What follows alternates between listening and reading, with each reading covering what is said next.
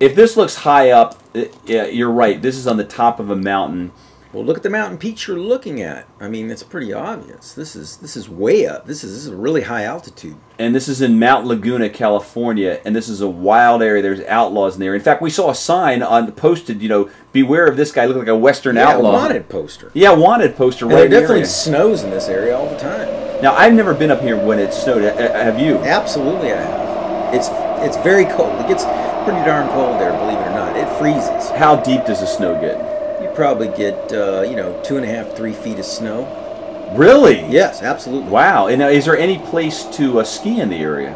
No, there isn't any place to ski in this particular area. But Bigfoot has no problem surviving in the area. Now, people always, when they hear there's a Bigfoot in the area, the first thing they say is, well, what kind of food? How does a Bigfoot, how does an animal that big sustain itself? Okay, there are deer in the area. In fact, you've seen a deer. There are mountain lions. Have you ever seen a mountain lion in this area? I've not seen a mountain lion, but I've heard many reports of mountain lions. Many reports. Just type in Mount Laguna. But would a Bigfoot get into a knockdown, brawl-out fight with a mountain lion? That might be a pretty wicked fight there. Well, this is a 9-foot creature. This is like a bear but getting a mountain lion, I mean, that's pretty dangerous. I mean, I'm sure a deer is not going to fight with Bigfoot. Bigfoot will just shred a deer. But a mountain lion? Well, they have plenty of rabbits, too. The area they have that I've heard that in California, one of the areas that Bigfoot is in the Salton Sea area, and they have so many rabbits. We saw, I don't know, maybe I don't think Bigfoot can dozens chase down of a rabbits. rabbit.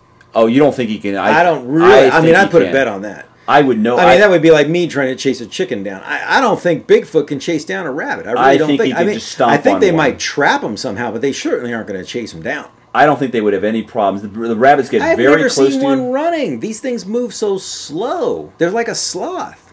No. Bigfoot is very agile on its feet, and it could easily track down a rabbit. Now, they also have coyotes here. You think you could track down a coyote? I seriously doubt it. Coyotes are elusive. They're as elusive as Bigfoot. You don't think a Bigfoot can get a coyote? I really don't think they could chase him down. Coyotes have 4 legs. They move fast. Okay, so Bigfoot, in your opinion, is just starving to death. Well, no. I think the key thing here is, what would a Bigfoot go for? An easy meal. And a large meal. That's a cow. Well, absolutely. I mean, come on. There's ranchers in the area. There's all kinds of cattle. I mean, cows, they just stand there and look at you. And we've heard reports about cows being killed in the area. I mean, a Bigfoot, with its strength and it's slow moving, it's going to walk up to a cow. I disagree with you. It's going to knock it over. It's going to rip it apart. It's going to eat what it wants. And it's going to move on down the road. Have people comment on this, because you're saying that Bigfoot is slow. A rabbit wouldn't even be an hors d'oeuvre for a Bigfoot. I mean, it's not even a tasty morsel. Why would I want to eat a rabbit? I'd have to eat 100 rabbits. That would be one meal from the Bigfoot. And furthermore, chime in. You seem to think that Bigfoot is not agile. I think everybody out there is going to agree with me. Bigfoot is a very slow-moving creature. It's very strong. It's very large. And it needs a lot of food. But it doesn't move fast. Wrong. And comment to talk about how wrong he is.